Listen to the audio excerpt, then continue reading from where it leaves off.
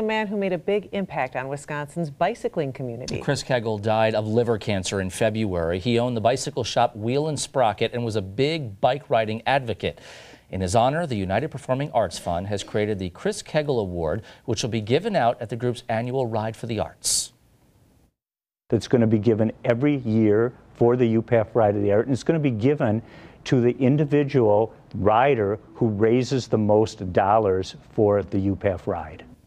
WISN 12 is the new sponsor for the UPAF Ride for the Arts. This year's ride is Sunday, June 4th. Meteorologist Lindsay Slater is the MC.